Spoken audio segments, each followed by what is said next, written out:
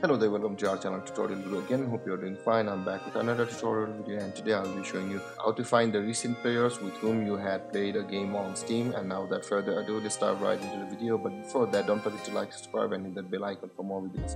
Now, to find the recent players with whom you had played a game with and you enjoyed with, first log into your Steam account. As I've already logged into my Steam account, as you can see, here is my username of iLevel over here because I have logged into my Steam account through the Steam software on my computer.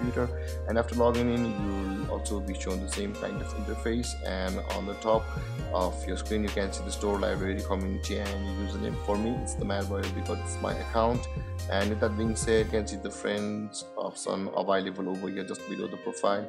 Click on friends, and after that on the left side of your screen you can see friends. You can see these options and these categories, and on the left side you can see all these options available. Now you can also see the recent played with, which will show you the players. But before that, guys, do make sure to like my video and subscribe to my channel because it gives me a lot of motivation to continue my work and to help you guys out in many places. And if you like and subscribe to my channel, and it will give me a lot of motivation. And now with that being said, let's go to the recent played with, and you can see I had played the 2 game with all these persons on different dates.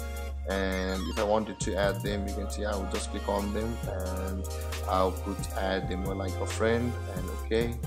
And I'm not able to add a friend right now because I have not yet spent $5 on my Steam account, but you will be able to if you spend the $5 on your account. And with that being said, let's go to the friends and recently played with again.